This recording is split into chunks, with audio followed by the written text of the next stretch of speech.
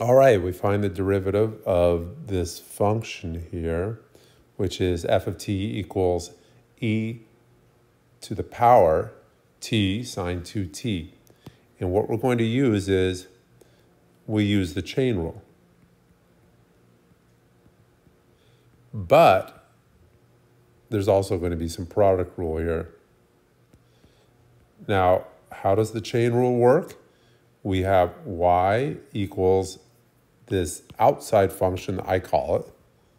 Very imprecise calling it that. But anyway, it's e to some power. And I'm going to call that power, I'm going to label that as u. Where, what's u? U is that part that I'm calling the inside. U is equal to t sine t, 2t.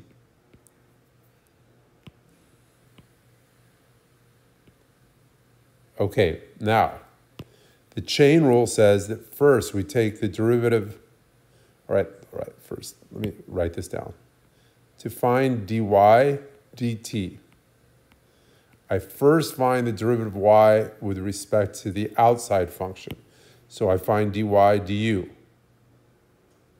That's sort of, that's very easy. The derivative of e to the u is e to the u.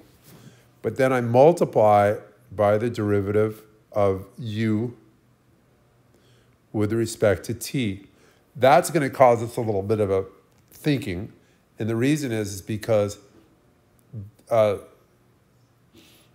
dt is going to be found by using the product rule. So here's let me take this into pieces now. dy du is simply, I look above, it's the derivative of e to the u is e to the u. Now, for dy dt, I'm going to have to look at this t sine t, and I'm going to use the product rule to solve that. I take the derivative of t and multiply by sine 2t. And I see I don't have enough space either. Plus t sine 2t derivative. Okay, I'm going to find that derivative. Now, also, let me show you, I can do this. I'm going to be doing the same thing in a faster, using less notation after. I'm sort of slogging through this to show all the steps, but I think I don't have to show all these steps in some ways. Okay, some I have to, but some not. Okay, the derivative of t is 1. Then I multiply by sine 2t. Plus t, what's the derivative of sine t? Well, I have this formula, the derivative of sine t is cosine. So I write cosine 2t. But I use the chain rule again because this is a composition of sine and the function 2t. So I have the derivative of sine is cosine, the derivative of 2t is 2. So that's quite a bit. It's sine 2t plus 2t cosine 2t. And I'm going to take those two and multiply them together. I'm going to take those two derivatives and multiply them together. I have the dy du is e to the u, and I have that dy dt is this longer thing right there. So that I get dy, hold on, I don't even know if I have enough space. I have dy dt equals e to the u. Well, oh, hold on, why don't I write down what e to the u is? Because u is t sine t.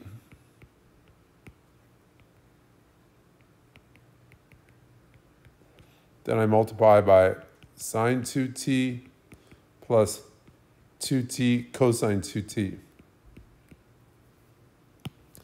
I could see someone really thinking this video is not a very good video, and I'll tell you why. Because usually people doing the chain rule, from what I see, and just my own experience, what I'm doing, for a problem that's not that long, usually people don't write this dy du and all those things out. All right, so I have the answer. I have the answer right there. That is the answer. But I am going to come back and say, well, that's good, but typically we don't show all those same steps. So this right there is the answer. But let me show you how I would usually do this problem. I would just go over here and write f prime of t is what? Well, if I have e to any power, that's e to the u. And so when I take the derivative, I sort of just copy and paste that. Okay? Then I follow up by the derivative of the inside part. Now, for this first step, I'm going to leave it like that and just put derivative. That means I'm going to take the derivative on the next line. So this is, again, e to the t sine 2t, and it's important to write down each one again. And then I have the derivative t. Then I multiply by sine 2t. I've done something that I really can't stand, which is not allowing myself enough space, and then creating a sort of I think it's like an artificial situation for myself that I'm feeling cramped and my notes get cramped. I do not like that. No, I do not. And I think I got something all mixed up there. Okay. So therefore, what I did is I made all that stuff smaller so I have more space. All right. So then I have t sine 2t prime. I'm just repeating, actually, what I wrote on the right.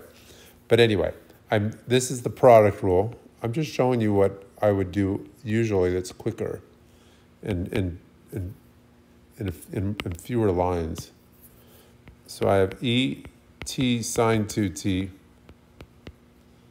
but this is sort of what someone might say is not explaining well because I'm making the problem seem so long. Okay, I took the derivative t as 1, and then I copy other stuff down. Then I have copied down t. I have derivative sine 2t. The derivative sine is cosine. So I write cosine parentheses 2t. But then I take the derivative of what's inside of that. The derivative of 2t is 2. That little piece right there was the product rule.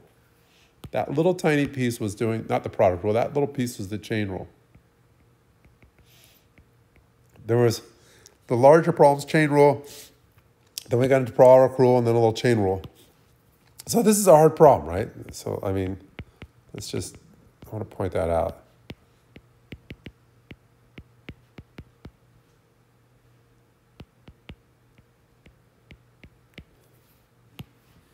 Same thing I wrote on the other side.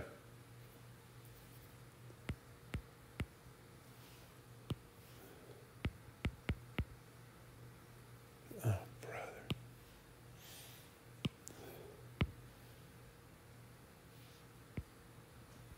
I would just do this one that I'm showing here on the left. I wouldn't do both at all. Usually just the one I'm showing on the left. That's our answer. Okay, same thing. All righty, I showed a lot of stuff there. Okay, that's it for this video.